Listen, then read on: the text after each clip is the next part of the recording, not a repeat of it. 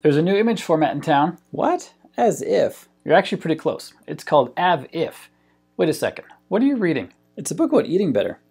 I figure with the holidays coming, I should lose some weight beforehand, but it keeps finding me. Amen to that.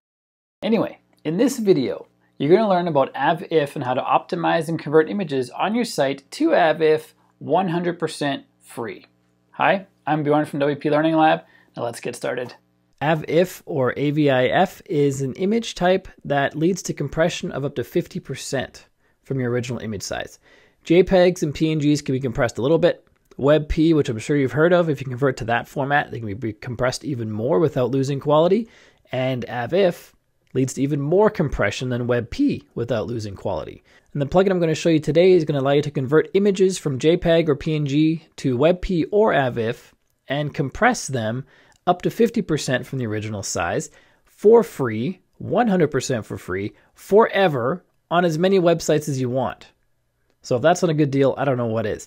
And if you ever have second thoughts in the future, you want to delete the plugin, it will actually revert all your images back to the original images when it's deleted. And so you have no risk to try it out. And I think if you do try it, you're going to see that the compression is pretty amazing.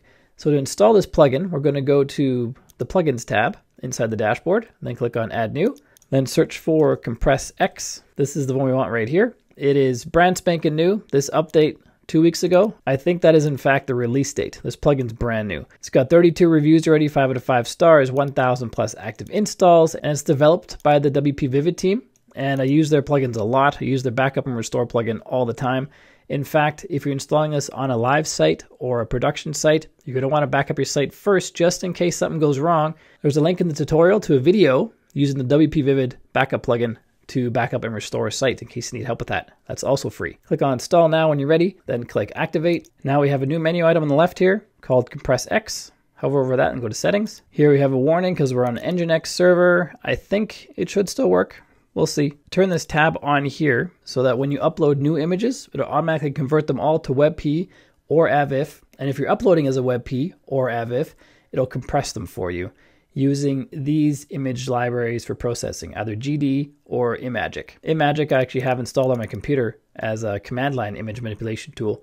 GD I've never used, but it's the default one, so I'll stick with that. Output formats, you can choose WebP or AVIF or both or either. Here we can choose our compression level. If we hover over the question mark, we see basically a description of what the 5 levels are. Lossless is 100% compression level, and lossy on the other end is only a compression level of 60%. So you can choose which one you want. You can flip back and forth to see how the image quality is affected as well. You can also choose custom. I'm just going to stick with the check mark. In this little box on the right, we have the ability to start bulk processing. So it'll go and process all the images on our website currently. I'm going to click that in just a minute so we can see what the results are. But first, we'll go through some of these settings down here. We have browser compatibility issues. You can use the rewrite rule or not, but this is selected. It's a radio button, so you can't unselect it. So looks like we're using this one no matter what on my current setup. And on the right-hand side, it goes into more detail about what each of these settings on the left means. Do not convert PNGs, pretty self-explanatory. Check that box if you don't want your PNGs converted. Remove EXIF data. I'm going to remove that, but it's unavailable for the GD conversion. So I'm going to come up here, change to Imagic, because I want to remove the EXIF. That's data like over here. It shows geolocation, timestamps, authorship, image summary. These days when you take an image with a camera or a phone, it adds all this information to the image file that you can see using some software, but you usually don't need to have that on your website. So you can remove it with this option here. Here we can choose how many images to process per AJAX request. The default is 5. And basically this means how many images are processed at once. It'll depend on your server what you should be setting this to. But once you've gone through the bulk processing, how many images you're really uploading in a day. Whatever you set here, I'm pretty sure won't be a big deal in your case. You might upload 5, 10 images a day or a week. So it's not going to be a huge load on your server, but you can adjust this as needed. If you want more details about what this means, check out this paragraph right here. If when you switch an image to AVIF or WebP and the image happens to be bigger than the original, which believe it or not happens sometimes, if this box is checked, it's going to remove the quote-unquote compressed images in the smaller image formats and keep the originals. So I'd keep that checked. You can auto resize large images to the dimensions you see here. I'll keep that checked as it is there. And this option here to remove the header, always set cache control to private. This might affect caching with Cloudflare, and you can remove that if that is an issue for you. Click on Save Changes after you've made all those changes. Here you can choose the thumbnail sizes you want to process. If you have a website dedicated to art or pictures that people download, you want the highest quality possible for the original image, I would uncheck the original. Just keep the original as original. Just process all the others. For most other websites, checking the original, I'm sure, is not a problem. Click on Save Changes. Here you can choose folders to include or exclude. For this site inside the media library, we have a bunch of different folders added by various plugins and the media library itself. And you can choose to exclude folders by clicking the plus icon, adds it over here, and those images will be excluded. So that's pretty cool. I'm going to process all the images. So I'll just save this with nothing in the excluded folder. For the custom folder section, you can choose folders that are inside the WP content folder that also include images that you might want to process. So you might have, not in your media library, but outside your media library, images in specific folders you want to process. You can choose them here if you want.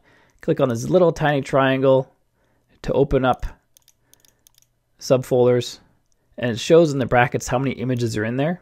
So this one has 11, this one has one image, 18 images. I'll add those in just for fun. There's a bulk process button here. I'm not going to press this right now because I think it might also work when I press bulk process up here, but we'll see when we do that.